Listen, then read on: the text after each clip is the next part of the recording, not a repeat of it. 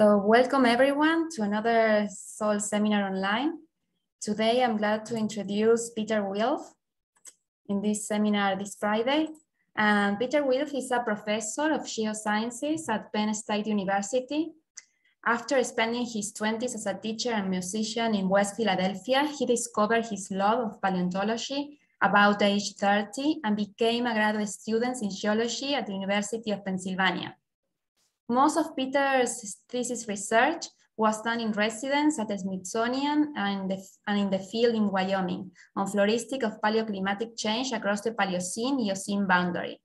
During this time and in an ensuing Smithsonian postdoc, he began developing two major themes of his subsequent research: the fossil history of plant-insect associations and the remarkable riches of Patagonian fossil floras. Peter spent 3 years at Michigan, 1999 to 2002, as a Michigan Fellow and joined the Penn State Geosciences faculty in 2002, where ever since he has been developing these and several other research projects with students and colleagues all over the world. Peter's honors include a David and Lucille Packard Fellowship, Fellow of the Geological Society of America, Fellow and Distinguished Lecturer of the Paleontological Society, and the George Atherton Award for Excellence in Teaching from Penn State University. And today he's going to talk about the latent fruits of Gondwana. So with that, I let Peter share the screen.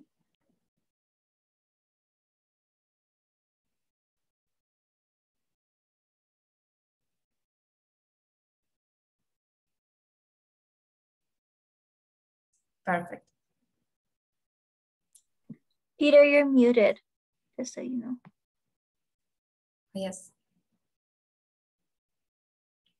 Peter, we cannot hear you. Can you hear me?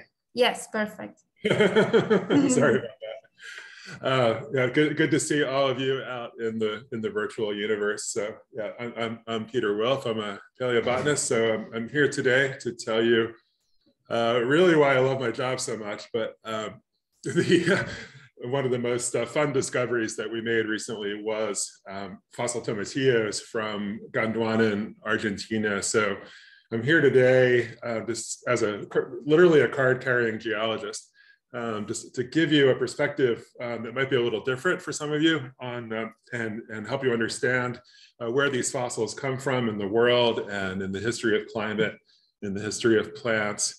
What in the world happened? Why do we have these? Why do we have these amazing fossils?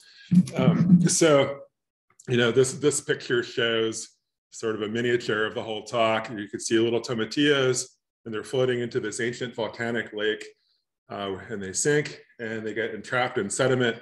And 52 million years later, paleontologists come along and split a rock and find them again as fossils and expose them to the light again. So we have a Solanaceae crowd. I'm just going to jump right into Solanaceae.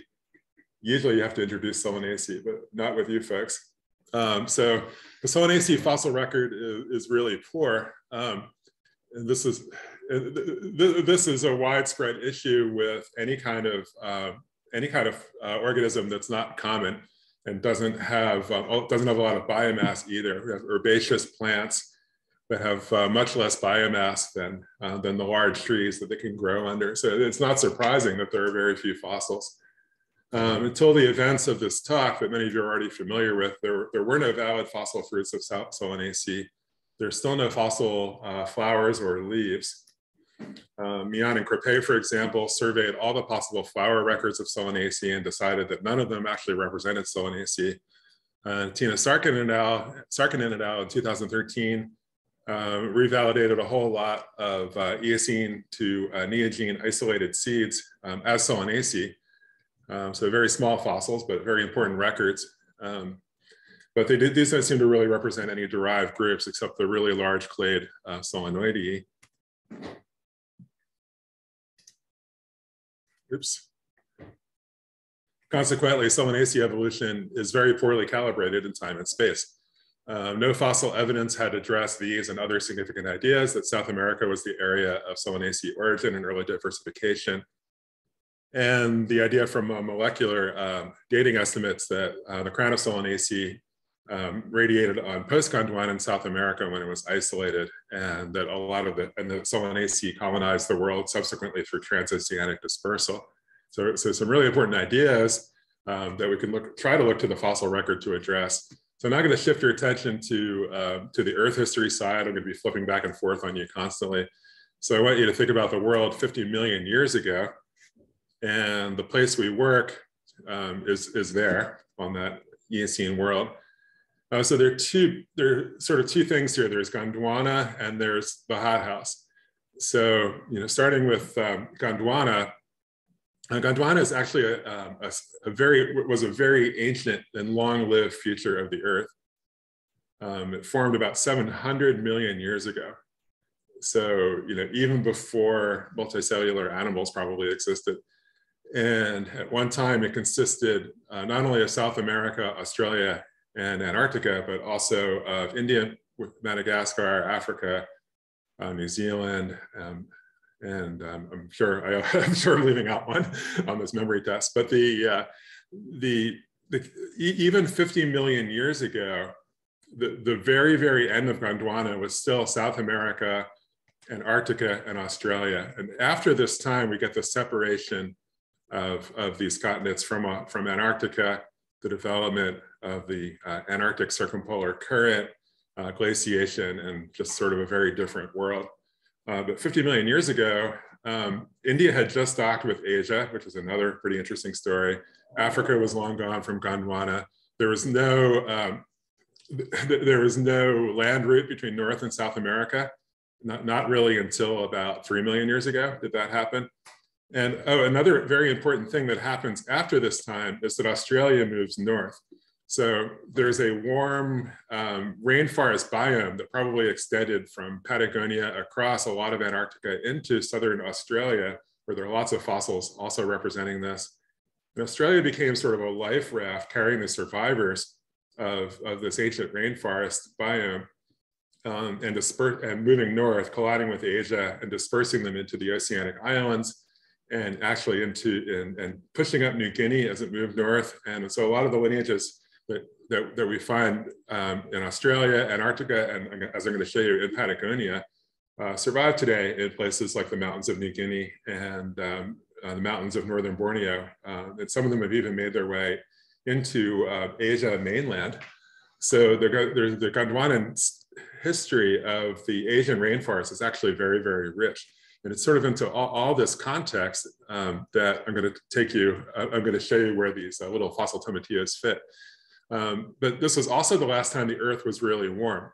So the poles were forested. There were dawn redwood forests across in the Arctic.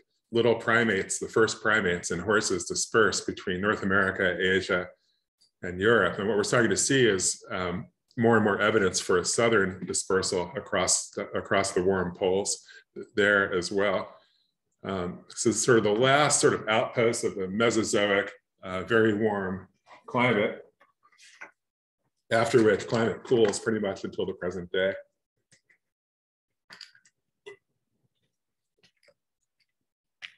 And just sort of a close-up with apologies to Gustav Klimt for Goodbye Gondwana, the Last Kiss. So, this is a geophysical reconstruction showing that the tip of Antarctica and the tip of South America were adjacent and only shallow water separated them. So this was no biogeographic barrier of any consequence. And we see plenty of evidence for this with plants and mammals as well.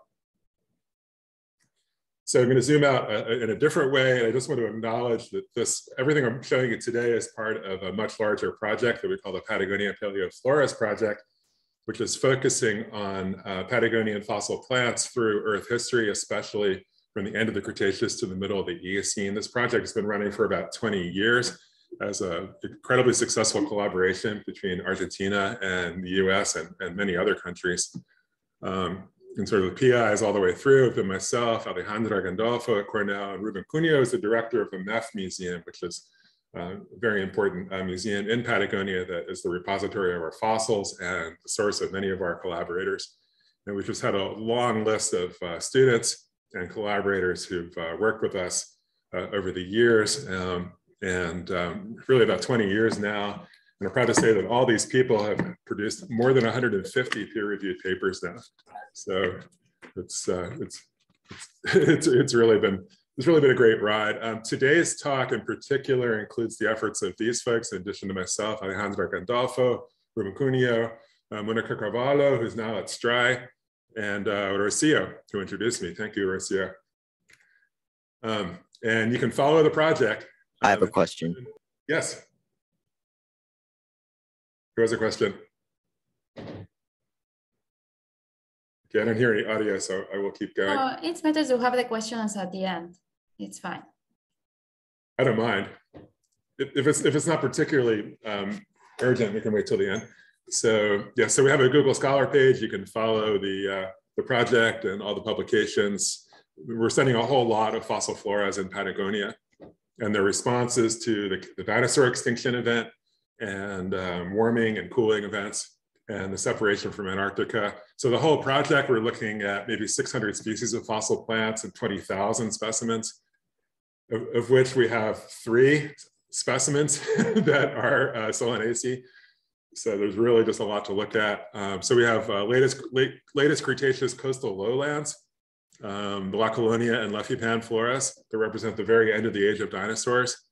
And we could compare them to fossil plants and animals from just after the dinosaur extinction, from the Salamanca Formation, from the Las Flores flora. And then we get into a system of Eocene caldera lakes. And those include Laguna del Hunco, which is going to be the focus today, another site that's a little younger called Rio Pichileafu. And I sort of want to, give you my, be a little bit of a geology professor today and tell you some of the tools of the trade. One of the most important things we could do, second only to finding the fossils, is to date the rocks, right? So we date the rocks using minerals that are deposited in volcanic eruptions. So this white layer on a hill that we found had been overlooked is actually a volcanic ash layer from a volcanic eruption 61.984 plus or minus 0.041 million years ago. And so that's a highly resolved analytical age from zircon crystals that are embedded in this ash whose clock started at the time of the volcanic eruption. And that's been our best tool all along. A lot of these sites were new to begin with, or if they had been historically known, had never been well dated. And we've really developed an eye for finding the volcanic ashes and getting really good dates from them. And that's made a huge difference. As we say in geology, no dates, no rates. You can't put anything on the time scale without a geological age. A fossil really means almost nothing.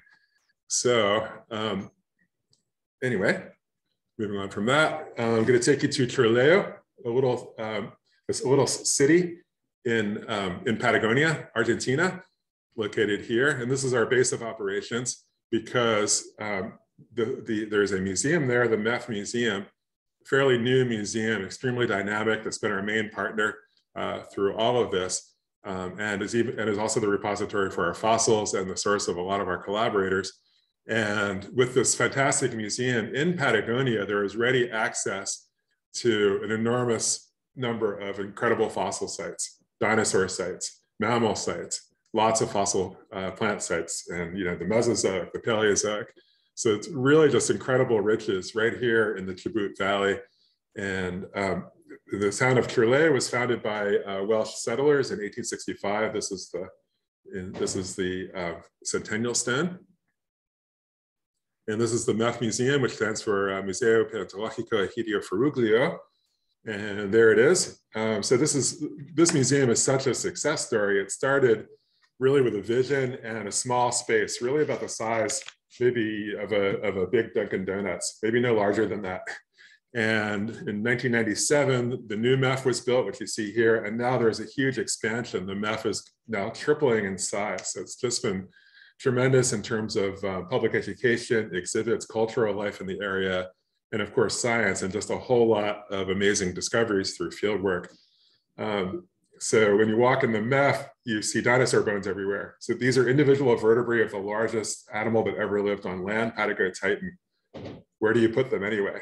And here's the field operation. Here we are about to head out. Here's Rocio looking in the lab at fossil tomatillos. Here's the incredible prep lab. There's one of my former students, Mike Donovan, happily at work. one of the best prep labs in the world, actually. They're always preparing just incredible pieces of dinosaurs and, of course, fossil plants. So it's just a terrific place for students to work. It's really just perfect. So just as a little sideline, back in about 2012, 2013, a rancher called the MEF, and they had found a piece of a big bone. And to make a long story short, this turned out to be a dinosaur graveyard from the early Cretaceous that contained more than at least 7 individuals of the largest sauropod that ever walked on the Earth. This is just one femur. Compare that to your own femur, right? So, so these animals were excavated with immense effort, but it really paid off. Not only was there a David Attenborough special and a lot of science, one of the authors of the paper was commended by the Argentine legislature. And now this dinosaur has a whole room in the American Museum of Natural History in New York. It has the rotunda of the Field Museum. So it's appearing all over the world's largest dinosaur from the early Cretaceous. And even when you land in Trelew, there is a full-scale model standing in the steppe to greet you. And for those who don't know me, I'm over 2 meters tall. So that's a really big dinosaur. One of the things that doesn't come across on Zoom. Now, this area, of course, is full of wonderful wildlife. I can't keep talking about that, but lots of queracos and some of the stars of the wildlife, the pinguinos, the Magellanic penguins, the breeding colony at Punatombo is a spectacular site.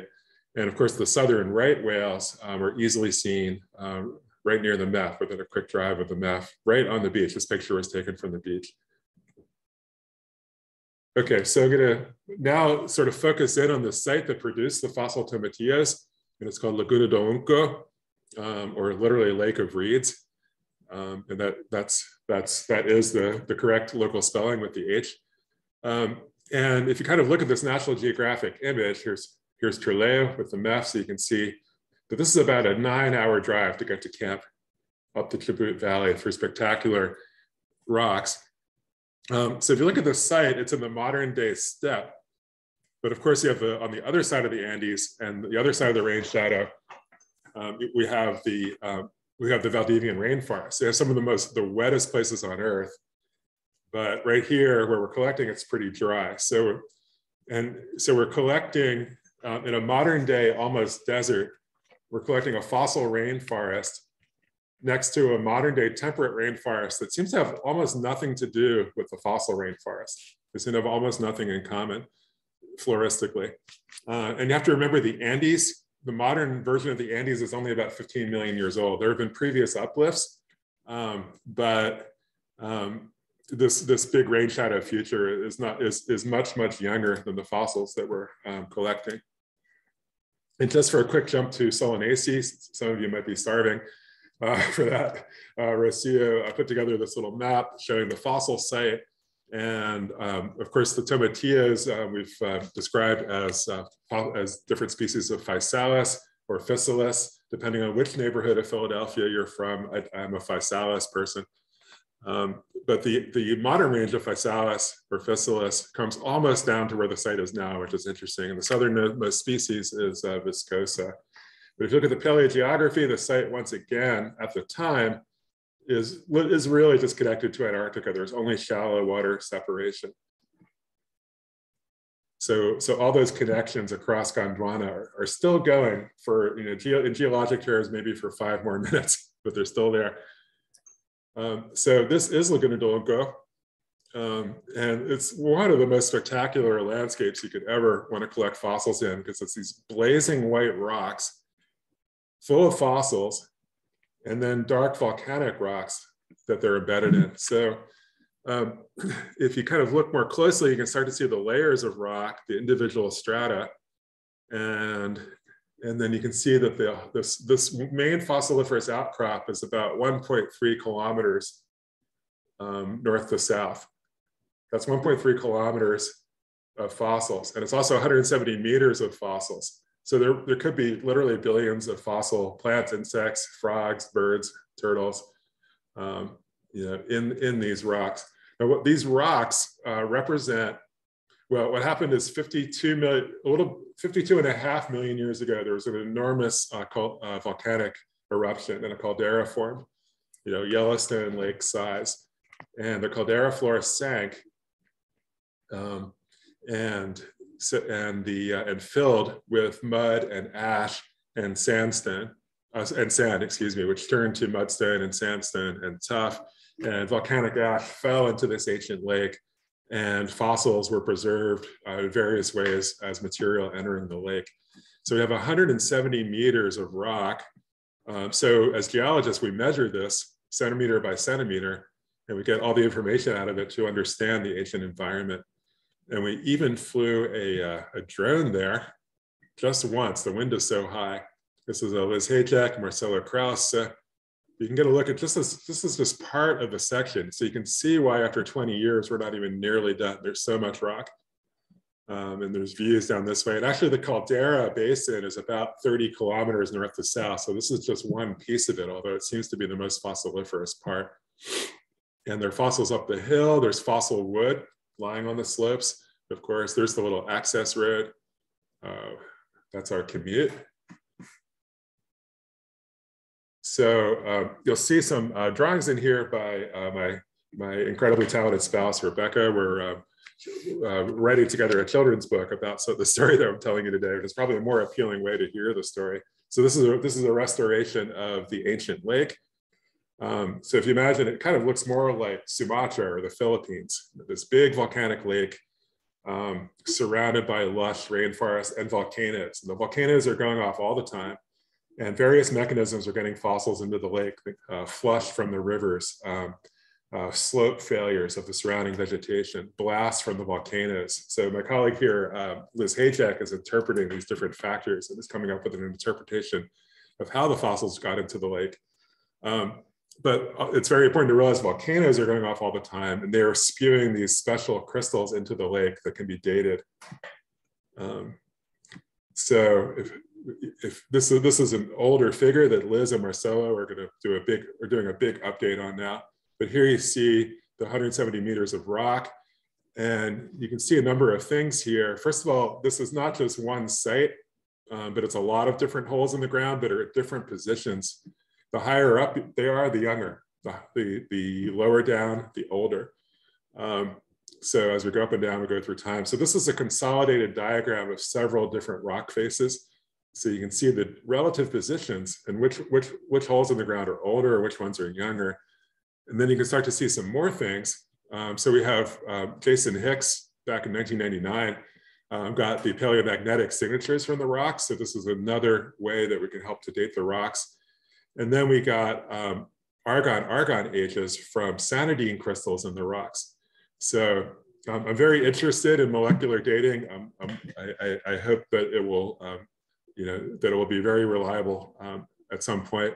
But for a geologist, the dates means this. It means geochronology extracted analytically from volcanic crystals in tufaceous rocks. And of course, the molecular timescale ultimately is also derived from this because it's derived from temporally calibrated fossils. So ultimately, the molecular timescale is also derived from these crystals, zircons and sanidines. So the most reliable of these ages is this one because of the materials that were dated. So it's 52.22 plus or minus 0.22 million years.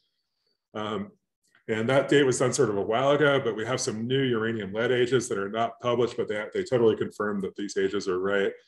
We also just published last year the underlying ignimbrite that represents the volcanic eruption is 52.54 plus or minus 0.17 million years. So all the fossil tomatillos are actually bracketed by those two dates. So their minimum age is 52.2, their maximum age is 52.5. So that's pretty tight control. And we're now getting the same result from two different analytical systems. So we can say our fossil tomatillos are incredibly well dated. You can really be secure about how old they are. They're between 52.22 and 52.54 million years old.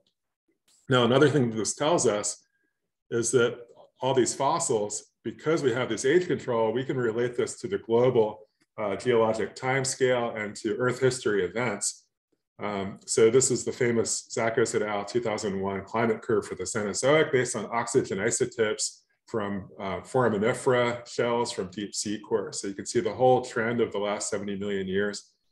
And Laguna del Hunco was once thought to be Eocene and then thought to be Miocene. It's definitely Eocene, and it dates to this last period of sustained warming in Earth history, which we call the early Eocene climatic optimum. So we have records of this from all over the world, from Australia, from Europe, from North America, from Asia, from the ocean, showing us how the biota responded to this time. So Laguna del Hunco is therefore is representing the end of Gondwana simultaneously with this hothouse interval. And only because we have the geological dates and the fantastic geophysical reconstructions of the past continents can we say all that, but we do have those things. Okay, so we've brought a lot of people out in the field. So this is one field crew. And I just want to note that in this tiny little sheep shed in Patagonia, we have representation from 6 different countries. Just want to show you what the digging is like. So a lot of what we do is very 19th century still. We have to clear off the rocks that don't have fossils, which could be very, very heavy. One of the reasons the site had been so little studied, A, it's very far from the capital, Buenos Aires, and any resources. We've solved that with the MEF. B, the rocks are just really hard. So in this case, in this one, we're simply shoveling off what we call the overburden. That's Kirk Johnson, Moni Carvalho, Ari Iglesias. So we do that for about 4 hours, but we also bring up electric drills just to remove this.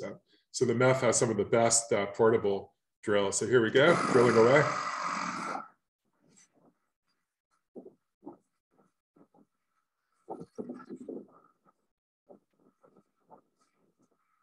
So those are 2 of the technicians at the MEF, Pablo Puerta, just like out of sight there, Leandro Canessa, and you can see other folks just splitting the rocks. And then the result of all this is sort of a dance floor, a clean quarry with only fossils in it. So the little pay layer, even in this whole landscape, this particular layer of fossils is only about like 6 centimeters thick. So we have to extract that perfectly. So then we celebrate, as you can see. And here's some of the wonders of Laguna del Hunco. Insects, fossil wood, birds. This bird leg was just published. Incredible fossil fruits. We have over 200 species of plants from this site and over 8,000 specimens. This is Alejandro Gandolfo hiking back. And the cook came out, our camp cook came out, and had never collected fossils before, and found on his first split, he found this enormous part and counterpart of some amazing leaf, probably an aroid. We take them back to the museum. We use the air tools. We reveal the fossils that are hidden by the sediment. We log, we make the data set, all of that stuff. So at first, at least from my perspective, I was just overwhelmed by the number of species. So sort of the first papers that I was most involved in were on this topic of high plant diversity and South America, how long has it had high plant diversity, and lots of insect damage, over 200 species of plants. And when you adjust for sample size, this is one of the most diverse fossil sites in the world. And it's certainly for the time period, which is already known for very high plant diversity. But as we kept going, it became clear that as we started to figure out more and more the identities of the plants, the signals became more and more interesting. So a lot of the most interesting signals actually come from conifers. So here's the biogeography in a nutshell again. So you have the site and the Australia life raft. So a lot of the conifers, excuse me for the sudden forward there. What we see in a lot of the flora is, as we just mentioned, an Australasian or Southeast Asian connection, not really a whole lot of connection to the living floras of South America. Now, a lot of what you're seeing is a distillation of really a whole lot of papers that I'm going to go over pretty briefly, but a lot of these occurrences are the only occurrence of the genus or the lineage ever found in South America just for this one site. So we have the only South American agathis. And then I've coded these for where they live now and where, and the asterisk means that they're fossils. For instance, in Australasia, a lot of these conifers have fossils. Now so we have Papua cedrus, the only occurrence of Papua cedrus, which lives in New Guinea now, many kinds of podocarps. So this is sending a very strong signal of ever wet rainforest. Most of these plants cannot live in seasonal drought conditions at all, and there are physiological reasons for this. So this is sending both a climatic signal and a biogeographic signal, which also carries over into the ferns and the angiosperms. The screen, there we go. So we start, if we add in ferns and angiosperms, we start to get some possible African signals. And there are a lot of firsts here, like Juglandaceae in South America, Fagaceae, the only ones ever found in Gondwana. And of course, with the South American signal, we have the Solanaceae, the 2 species of Solanaceae. So there's sort of a lot packed in there, but there's this very, very strong signal of Australian, Southeast Asian connections and ever wet rainforests. So if we just look at Southeast Asia, not even the Australian part, these are all lineages that we have as fossils at Laguna del Hunco and where they live now. And there are the fossils. So so there's this, again, this amazing connection we have as fossils, lineages that you can find, in mainland Southeast Asia now, and that you can trace through space and time. So one of the many examples of this is Dacrycarpus in the podocarps. But this is, we have a lot of these, more than 100, but we have the one specimen that has 8 attached seed cones with the fleshy receptacle. And so there it is on the cover of American Journal of Botany. And then like the same year that was published, I went to Mount Kinabalu and found the fossil alive. Here it is, just sitting in some water, looking pretty, but it's literally almost the same thing. So Dacrycarpus is bird dispersed, and it now ranges into northern Myanmar, 18,000 kilometers from the fossil sites. And then we have the agathis leaves, pollen cones, spectacular pollen cones, cone scales with the seeds still on them. And then we've since published a stem agathis species from the early Paleocene of Patagonia from about 64 million years ago. So we actually have both stem and crown agathis. We have a morphological clock for agathis dated with geochronology. Here's some beautiful pictures from some of my forest walks on the other side of the world, Agathis lenticula on Kinabalu, Agathis atropurpurea on Mount Bartle Frere. And the agathis have the same insect damage as the fossils from Patagonia as well. So the insect damage seems to have tracked the host. And that's something that my student McDonovan published last year in Comms Bio.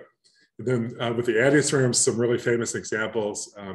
Alejandra has led on the eucalyptus, where we have, it's not subtle, we have hundreds of eucalyptus leaves and some flowers and dozens of infructescences. The flowers have in situ pollen. So by far the oldest record of eucalyptus is not in Australia, but in Argentina. So, again, the Southern connection rules. And we also published the first Gondwanan Fagaceae, which are these scaly cups with acorns inside of them. And you can see the sutures, the opening, you can see the nut sticking out, you can see the scales on the cupule. This is a modern cuspidator from Japan.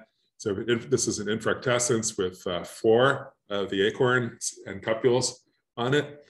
So this actually fits very nicely in the modern genus Castanopsis, which of course is one of the dominants of Southeast Asian rainforests. We also have hundreds of fagaceous leaves, nothing subtle here, and this spike of more than 110 immature fruits. And they have, here's a modern one with styles, perianth lobes, these little tiny perianth lobes, the scaly cupule. And we could see this, these little fruits also have scaly cupule, perianth lobe, 3 styles, 1, 2, 3, 1, 2, 3, scaly cup. And even in a phylogenetic analysis, they come out in the genus Castanopsis. So that's another one. So this is a passage Rebecca wrote by looking at the fossils from the lake and also her drawing. The scientists began to understand what Laguna del Hunco was like 50 million years ago. The fossil plants are not like the plants that grow in Patagonia today. Instead, they're more closely related to plants that grow in the mountains of Australia, New Guinea, and Southeast Asia. So all of this is the context for these fossil tomatillos. Now, one day in 2002, at the same site on the same day, we found what became the holotype of Physalis infinemundi, which was this 2017 paper, and the holotype of what became Castodopsis rothwellii in this 2019 paper. Why did it take so long? Did I mention the 8,000 fossils and the very hard rocks? I think I did. So from over 8,000 plant fossils collected over 20 years, there are 3 specimens of 2 species of physaloids, Physalis hunickenii, Physalis infinemundi, shown here. And here they are in stratigraphic order. So you can see exactly where they come from in the rock pile.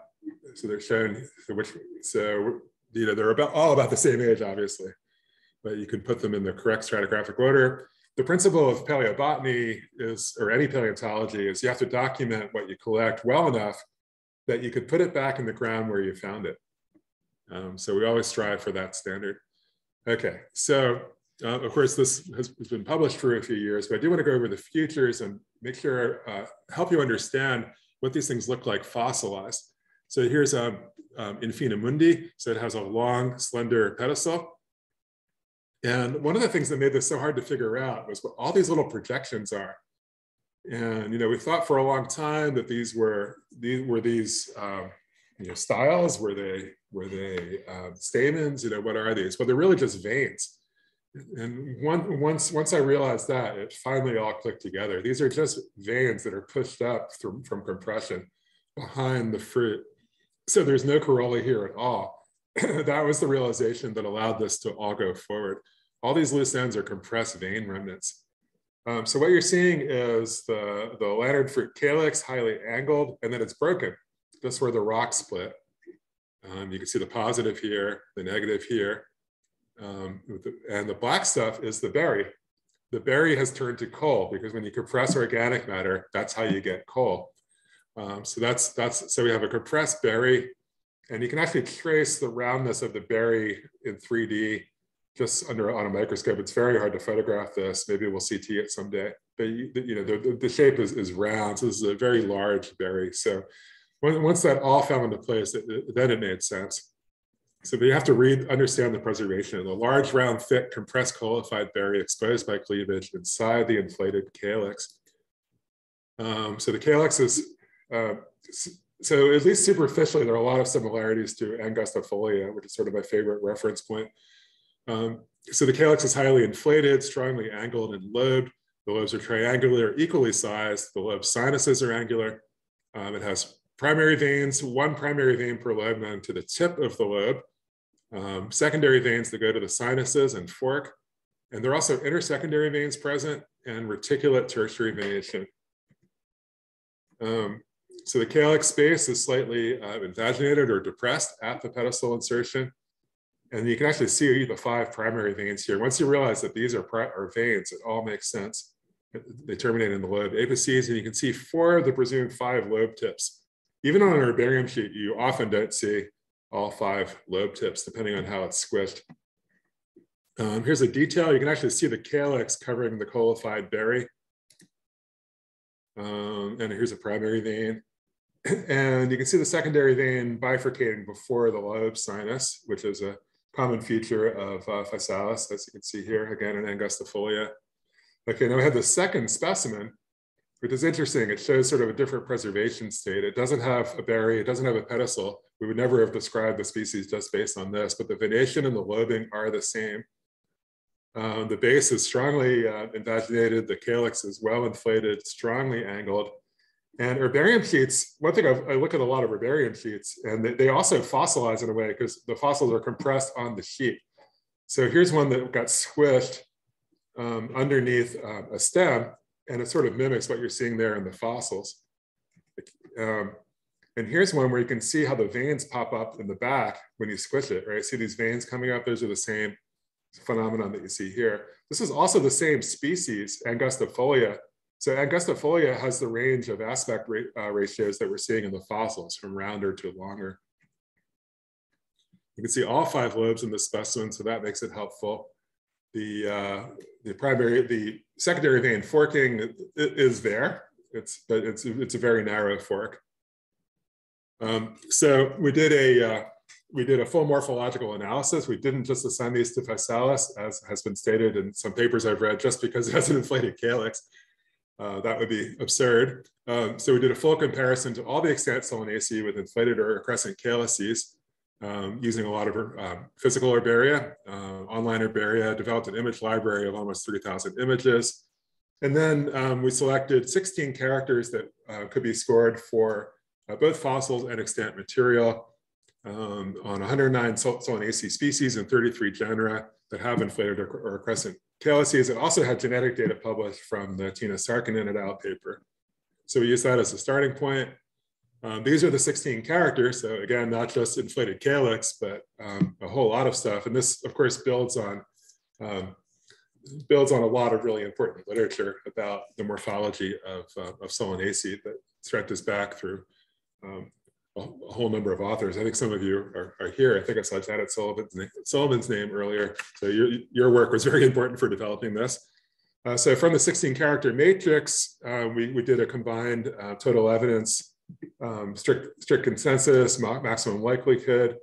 And Monica Carvalho is the person who actually did these incredible phylogenetic analyses, which put these fossils definitely in the physaloids, not way down in the solenoids.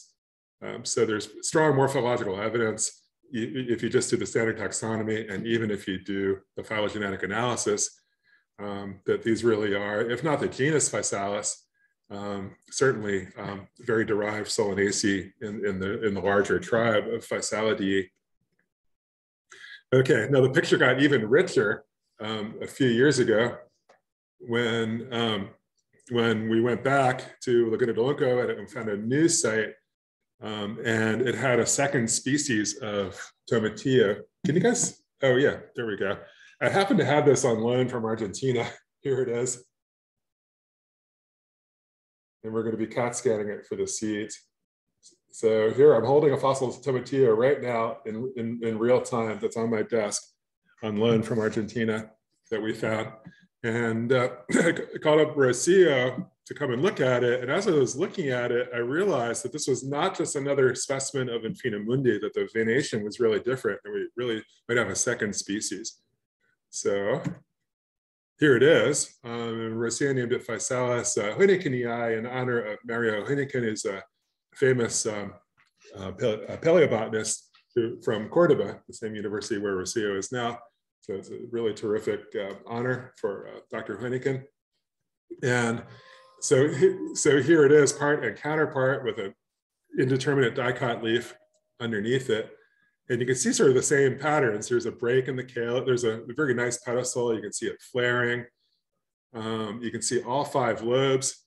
And you can see the colified berry. It has some sort of whitish mineral inclusion from the volcanic fluids that circulated through these rocks. So you always have to keep the geology in mind. You can see the 5 lobe tips. You can kind of see where there's a break, where things have broken. It's a fossil after all. But you can maybe you can start to see these horizontal lines are veins. So there's very dense tertiary venation connecting the primary and secondary veins to each other. It's completely different from infinemundi. Here are Rocio's drawings of hunickenii on the top, infinemundi on the bottom. It's just incredible that these both come from the same little area. In this one, they both come from Laguna del Hunco, where those pictures are. In fact, my background, if you see my background, that's a view of Laguna del Hunco, and I'm actually right at the locality. I'm standing right between the type locality of infinemundi and hunickenii. That's literally where my head is in the view of me that you see. So they come from there. But you can see there's differences in the aspect ratio, the narrower lobes in hunickenii. But what's really convincing is we have random reticulate venation in infinemundi, which means at the end of the world, which is appropriate for Patagonia. It's always called the end of the world, el fin del mundo, and the transverse veins that are very dense in hunickenii. So these really are 2 different species surrounding the same old lake.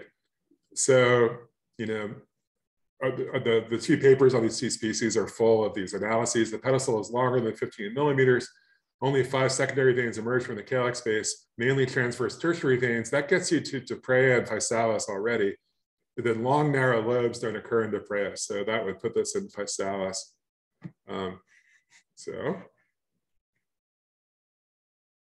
what does all this mean? Well, I mean, one thing that's obvious is that fossils give us the time scale of evolution, right? So we're finding over and over as we hit this generally undersampled compared to, say, North America and Europe, part of the world, which is southern South America.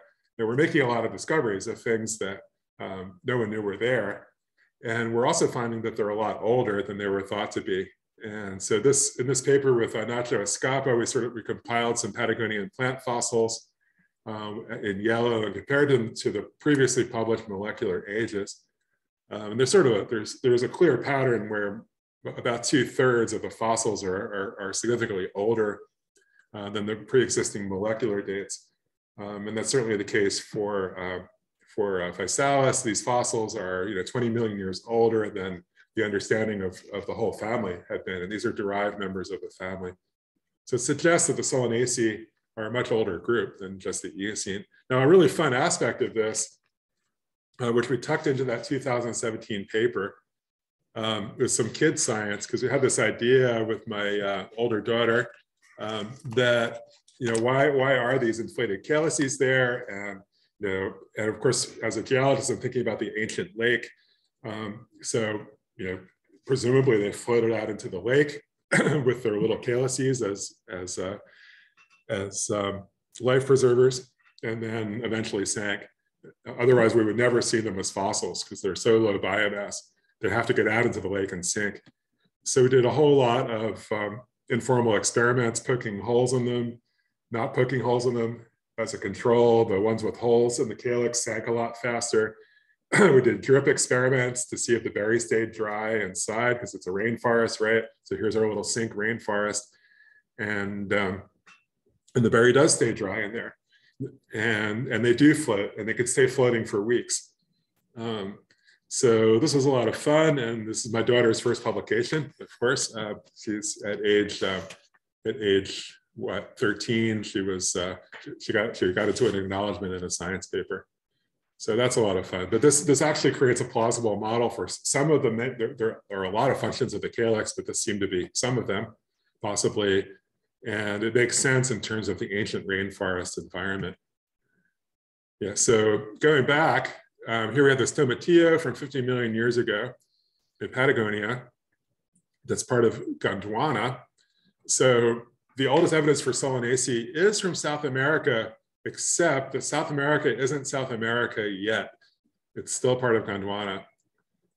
So at least some dispersals are probably not necessary. If you want to relate South American and Asian Solanaceae, the land route that we see in podocarps, Araucarian conifers, Cupressaceae, Fagaceae, Myrtaceae, the same plants that associate with these fossil Tomatios, it's very, very likely that there's some kind of a southern connection to Australia and to Southeast Asia that's related to these fossils. We don't know what it is yet. We need to know a lot more.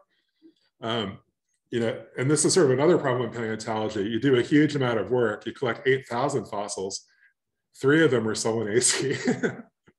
And then, what does that even mean? That's still just one data point on a map, what's going on everywhere.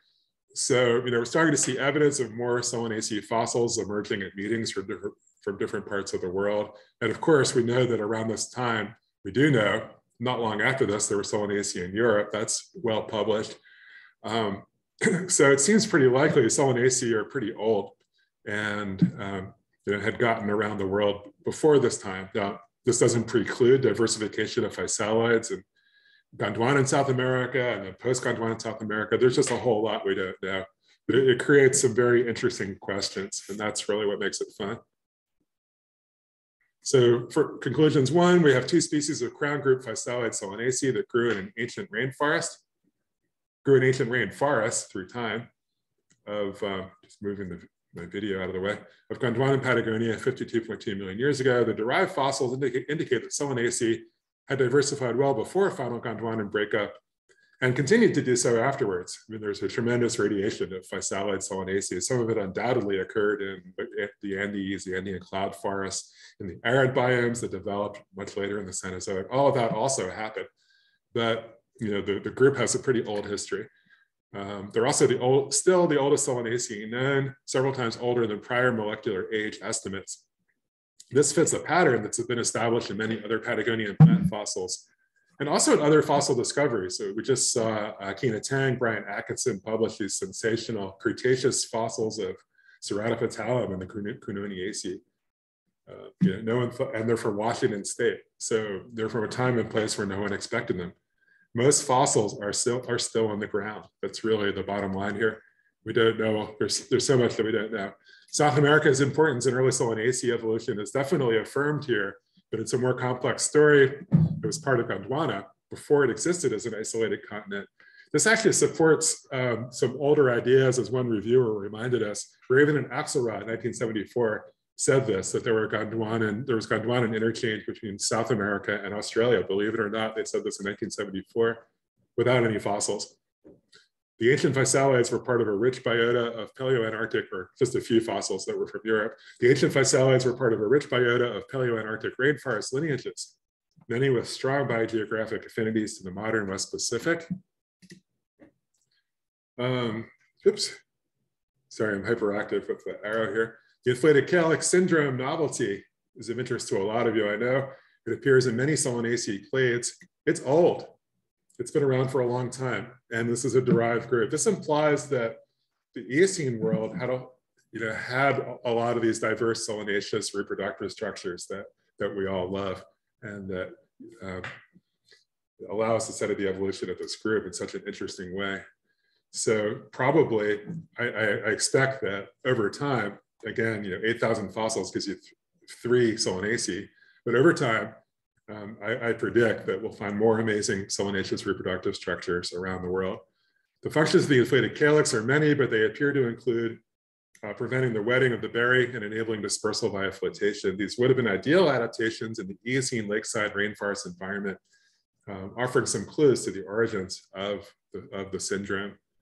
And of course, all of us who know Solanaceae know that when we're eating them, how tasty they are. This is a pretty big fossil berry. It strongly suggests vertebrate mutualisms are occurring. And it's not the only evidence. We also have acorns of Fagaceae and quite a number of other large fruits. We also have fossil mammals from a site not far away from here, quite a lot of them. The most important message is get out there and dig as soon as world conditions permit us again. Nearly all fossils are still in the ground. And here's some more pages from the children's book. This is really, that Rebecca is writing, just a little preview. Really, this would have been much better than my talk. How do we know it happened? How do we know? Let's see the evidence. So we're planning to have this in 3 languages. And we have a Boca kid from Argentina and a girl from Indonesia. The story begins with a group of scientists going on a field trip in Patagonia, and you can sort of see the rest. Pro tip, deserts are great places to look for fossils. Jungles are not. Too bad for the rainforest plants, but good for us guanacos, and so on. So thank you from all of us involved in this, and it's a very deep team. This is one piece of an ongoing project. But thank you to the National Science Foundation and all our other partners, especially the CONICET and other funders of this work. And just a lot of thanks. And thank you. I've really enjoyed, I'm sort of an accidental visitor to Solanaceae, and I've met a lot of really great people, some of whom are out there listening right now through this project. And I think you have a great community in Solanaceae, and I'm honored to have been at least a temporary visitor to it. Thanks very much. Thank you, Peter. It was great. There is a lot of comments that it's very cool talk and very, very complete. So Sandy has a question. Oh, Peter, that was amazing. That was just amazing. I want to go fossil hunting now. I'm just desperate to go fossil hunting. Yeah, you are. So I think it's really cool, this idea that the inflated calyx syndrome is really ancient. So do you think the fact that it happens kind of in a lot of different places but it's not expressed very much. Do you think that means that that there are other sort of syndromes that we might not recognize as Solanaceae, which are out there as fossils that may be Solanaceae, but it's just been lost?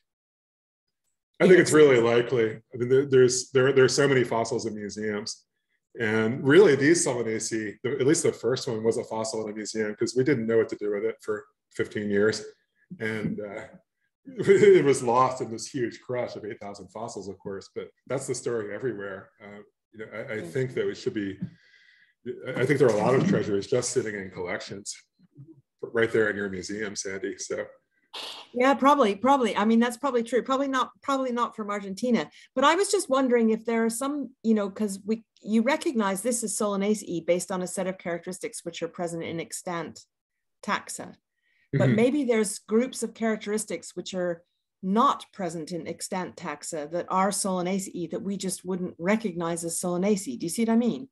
Yeah, it's very likely. That's a very common story in paleobotany, that we have stem diversification, and we that we don't have the features to recognize what stem we're on. And this is a problem in angiosperms as a whole, of course, because the oldest angiosperm, the conundrum, the oldest angiosperm fossils are from 135 million years ago, and but cladistically they should go back to the Paleozoic. So that suggests that there are lots and lots of angiosperms that probably are sitting in museums. Missing bits, missing character combinations. I think that's really, that's super exciting, because that then ties it into the story of all that changing environment and what made it and what didn't, which I think is fascinating. Oh, a fantastic talk. Thank you so much. It's nice to see you.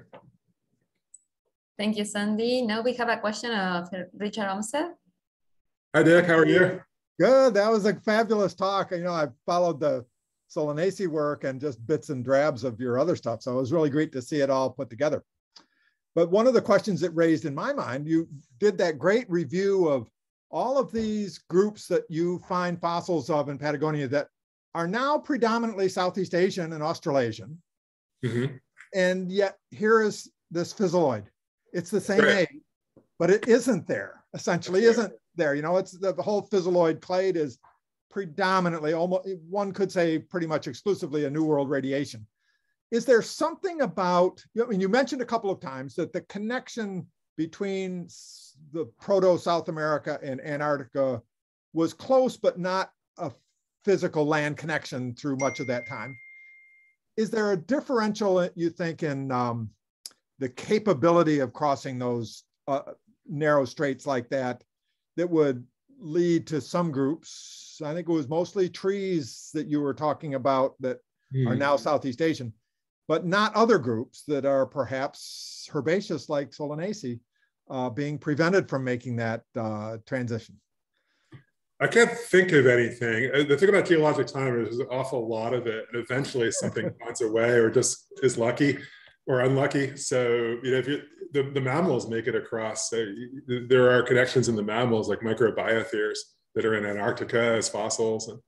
And so, over enough time, there's some way that the plants will move. And we certainly see this with Wallace's line, that the plants cross the lines. That was a paper by Lizzie Joyce et al. That did a huge database, and that's deep water. So it's hard to point to any one taxon and say this could or could not disperse across this much water of this much depth. The thing about shallow water is it means that at some time there's exposed land when the sea level is changing. So generally, if there's shallow water, that's not considered to be much of a barrier. It also means there are little intermittent islands or stepping stones. So I don't think there's much of a barrier at all. Now, I'm not really an expert in this, but Physaliastrum isn't that one Asian genus that could fit this scenario? Yeah. Well, it's certainly true. Hunickenii, of course. Yeah, it seems true that I would, that latter one could be explained more readily by a Northern Hemisphere connection. But it seems like the Panama Gap has been jumped many more times by plants than had been by vertebrates before a land bridge was connected, and including many cases of Solanaceae. So, I can't explain it, but it certainly is a different pattern than you saw with so many other groups.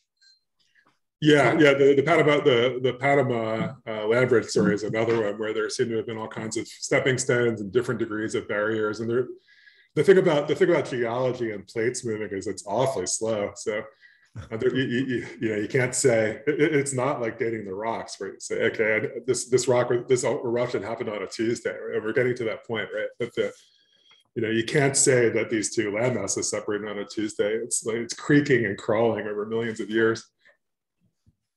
Yeah, thank you. Yeah, thank you. Stacy has her hand up. Yes. Hi, Stacy.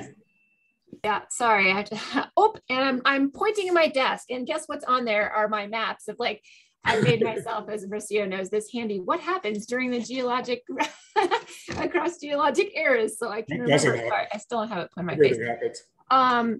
So Peter, you mentioned really briefly about these caldera lakes, and we had talked briefly about like you had just mentioned in our last conversation about sort of Eocene lake floras, and I'm just wondering, how widespread was this caldera lake system, and are the phloristic formations around them?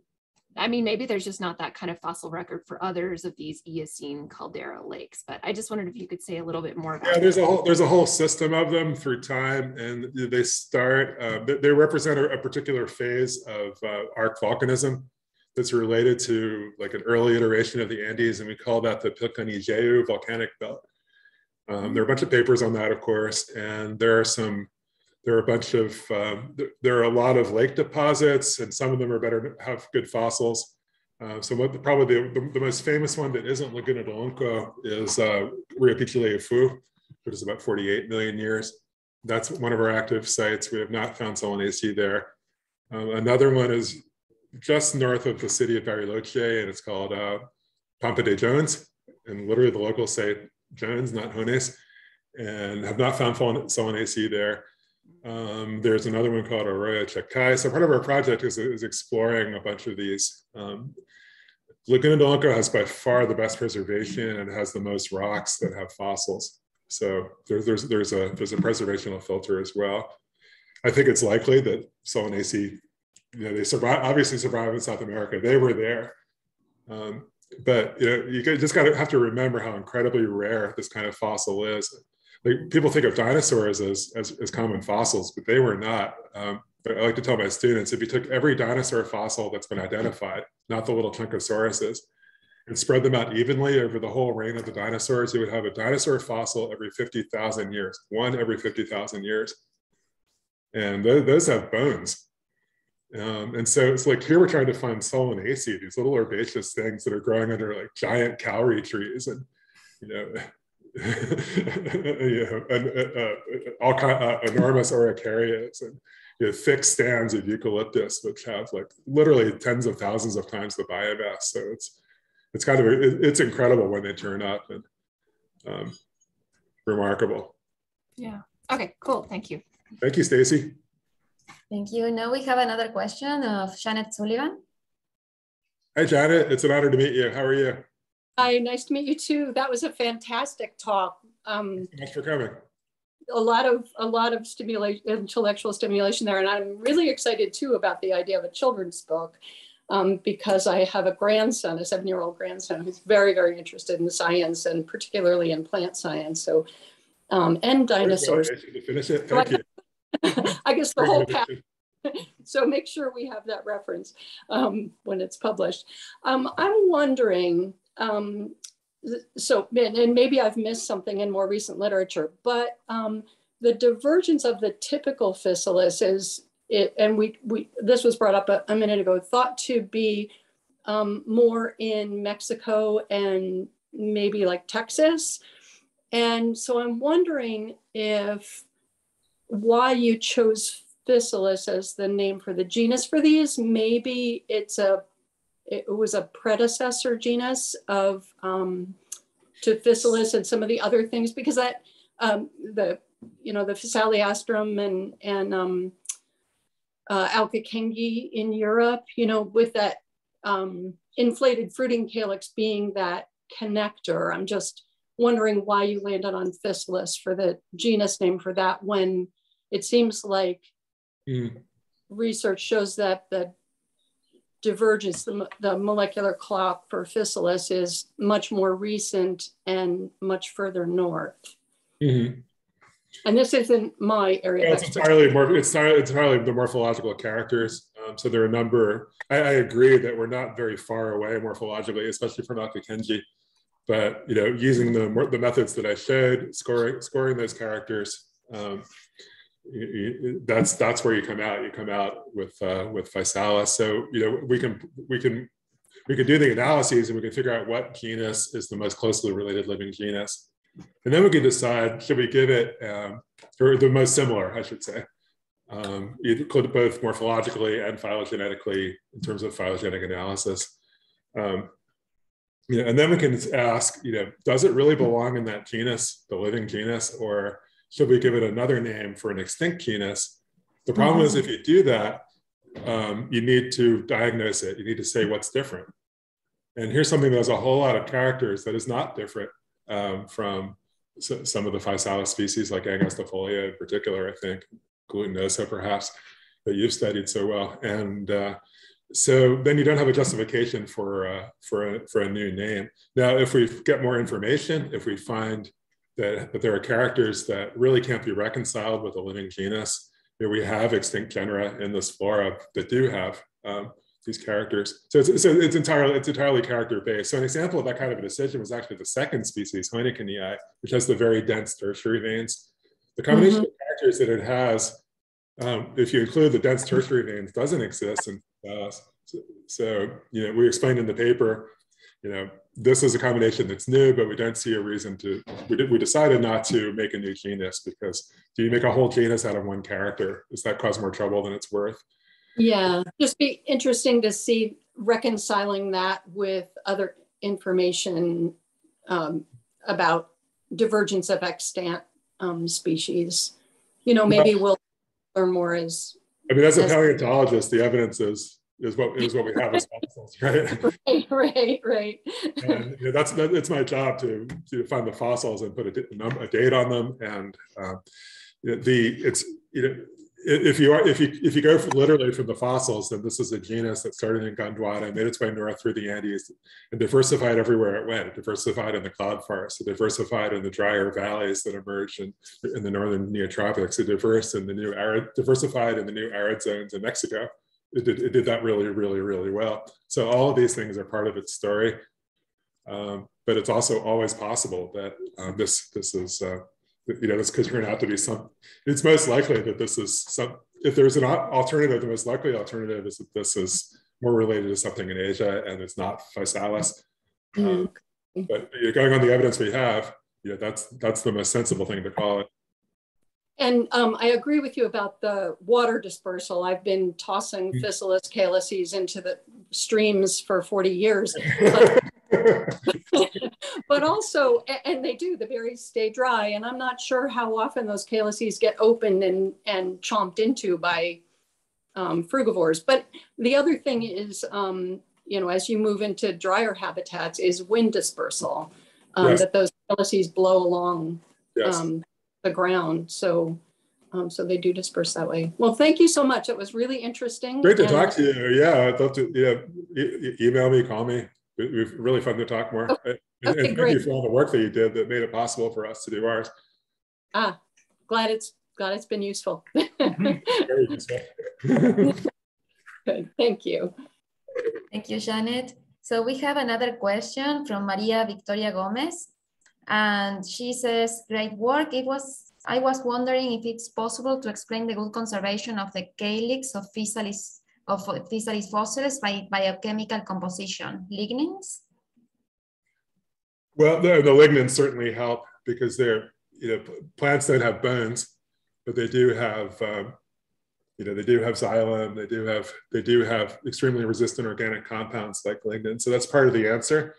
I don't think there's anything. Once the harder part to explain is how it got into the lake at all, which flotation is an answer to that. But once it sinks with all the other plant material, it's getting preserved the same way. So the standard way that you preserve what we call compression floras, which means that they're getting compressed by all the mud and sand that falls on them, is anoxic environment, rapid burial, There's something that's magic about this lake is that it probably had very few scavengers. So we find no bioturbation. We find almost no aquatic life at all. I think it was a dead lake because we have very acid water, very hot water. It's constantly being shot through with volcanic vents and that kind of thing. There's a diatom in here, still not published, that you can find in Yellowstone hot springs, for example. So I think these plants are also benefiting from just a lack of organisms that would eat them. But yeah, sinking, no scavenging, rapid burial, low oxygen, all the plants are getting preserved that way. And of course, the resistant compounds like lignins are helping. Okay, thank you, Peter. And now we have a question from Chris Martin. Hey, Chris. Hi, Peter. I'm waving to you from 50 miles away. Can you see me? Yeah, I can see you. Yeah. So just a quick thing, like sort of nuts and bolts. I think I'm one of many folks who really appreciate you sort of doing the comparison between the fossils and the herbarium specimens and looking at how even the compression itself kind of lines up, which is just such a cool way to look at it. You talked about paleobotanists documenting everything well enough that basically you could put the fossil back in the ground, but you're also sort of like recognizing a holotype specimen, right? So could you just sort of walk through, like, if you're going to describe a new taxon based on fossil remnants, what's sort of the process? Is it the fossil that's the type? Is it a set of images? Sort of, could you expand on that sort of idea? It's very similar. We follow the same rules as what we call neobotanists do, because we're paleobotanists. So we select a type specimen, we describe it, we put it in the museum. We follow the same code, the ICBN, the same system of types. Now the collections can be held in herbaria. Some herbaria do have fossil collections. Most herbaria don't. They tend to be kept in the paleobotanical divisions of various museums. But they are curated, they have curators, and they're type specimens in the same sense that as a type specimen of a worm or of an oak tree or anything you like. There's a tiny difference in that you don't have isotypes in paleobotany. That is a really important point, Sandy. Yeah, we can't duplicate them. They are unique. So there's a few rules that are different, but it's basically not that many. The basic principles are all the same, and the things you have to do when you declare the specimen in a journal are exactly the same. Yeah. So these particular type specimens are at the MEF Museum, which is the official repository for specimens from Chubut province, Argentina. Which is where they should be, in their country of origin. We're Except giving a course. Nick Turland and I, on loan. Nick Turland and I are giving a course on nomenclature at the paleobotany. It's a beautifully approved, properly documented loan from the state, from the city and the province and the country of Argentina. Yep. And it will go back on time. But the loan procedures are also similar. Yeah. Thank you, Grace. And I think we don't have any other questions. I do have one question. Do you think that there are similar lake systems in Antarctica that could be explored for more Solanaceae fossils, considering the hypothesis that everything has been showing like connected during the diversification probably of this particular group? Undoubtedly, there are a lot of them. The problem is all that ice. So you should all go out and turn on your cars and just leave them running. That'll be gone soon. But there are. We should look at Captain Scott's fossils, because we have all those Captain Scott fossils here, which I don't think anybody's really looked at. Well, yeah, actually, there have been immense for fossils of that age of the Permian and Triassic. There have been huge research programs. Tom Taylor, Edie Taylor. Have been collecting from Antarctica from that time period for many, many years. Or any of those, and a lot of that stuff is sitting in the basement in Kansas, in the Natural History Museum there. But many, many papers have been published. But for this time period, I think all the rocks that I know of in Antarctica that have fossils are marginal marine. They're not lakes, they're rivers and deltas and things. I think you do need this very special preservation where you have the in the lake, you get the very quiet water. This kind of thing probably wouldn't last if it was being deposited in a flood or overbank deposit very well. It's possible though. So where else would you go? Where else would you go to find lakes like this? I mean, where would you think? I mean, you know, this one's there, but is there a way to predict where you might find? Well, there are fossil lakes all over the world.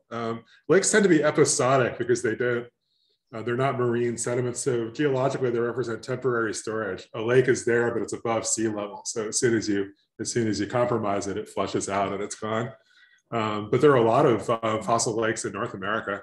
So if there were, you know, from the early Eocene, you know, up until, you know, through the Miocene, there are lots and lots of them. Some are volcanic, some aren't. There's a flora, there's Green River, some really famous places. So those are good candidates. China has a lot of fossil lakes, including Cretaceous ones. So yeah, there are quite a few. It's very hard to kind of go out and say, I'm going to find Solanaceae. Like yeah. Nobody would ever get funded to go find Solanaceae somewhere by digging it up. It's more likely you would find, we're getting them as bycatch as part of this enormous project where we're doing all these other things. So we're lucky that way. But, you know, Solanaceae were part of that bycatch. But probably your best bet is to look at a lot of collections, which I know Rocio has been doing a lot of. Just looking through the collections, because there's so many fossils. If you look at what people have already collected, there are millions of specimens. Yeah, there are so many fossils in the collection, so it's the best way to find some Solanaceae, but yeah, soon. More news. And Maria Victoria Gomez has another question. Sorry, I don't think I answered the first one. No, I did. Okay. Maria Victoria, can we speculate about herbivores that could eat Physalis at that time? Yes, I'm here. Yeah, I understood your answer. It was okay. Thank you. Okay, hello. Hello. Yeah, I was thinking about can we speculate about the fact that there are probably which are the animals that could eat these fruits at that time based on fossils that were also found in the same place?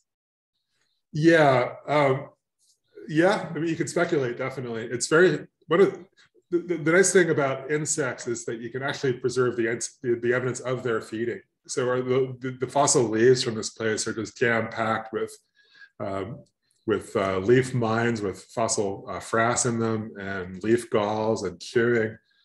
So that's pretty spectacular. We also have insect body fossils. Now these calyces don't have insect bite marks on them.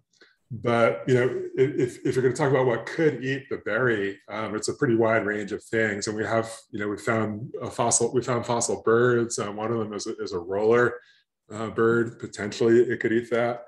And you know, there are a whole lot of mammals around in this. We don't have them in the lake. They're from slightly younger sediments, but there's quite a variety of functional groups from these mammals. They're bats, for example. There are a bunch of archaic things, Gondwana. There's a variety of marsupials.